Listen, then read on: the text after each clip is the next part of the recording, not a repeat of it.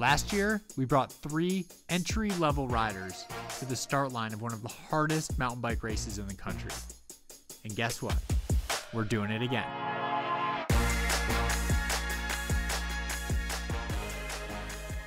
Hey, it's Ryan. And Alexey. We're back, and we're looking for 3 new entry-level riders to take to the Leadville Trail 100 mountain bike race. If you missed this project last year, the Leadville 100 is one of the hardest mountain bike races in the country.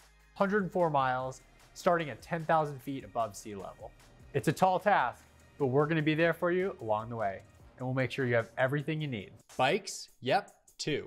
Indoor trainer, training plan, bike computer, helmet, glasses, clothes for riding, wheels, tires, bike rack, transportation, oh, and an entry to the races.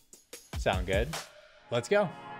I have been places I did not know existed in myself.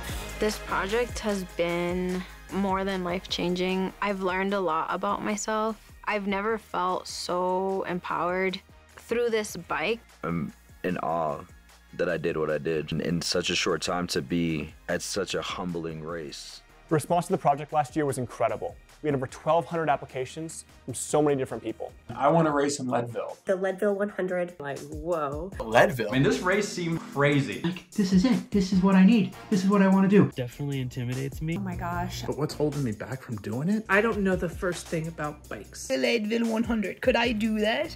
Oh my gosh, this like freaks me out. Heading into season 2, the goal is still Leadville, with a couple other stops along the way. If you're newer to the sport and are up for a serious adventure, head to fromthegroundup.bike to apply.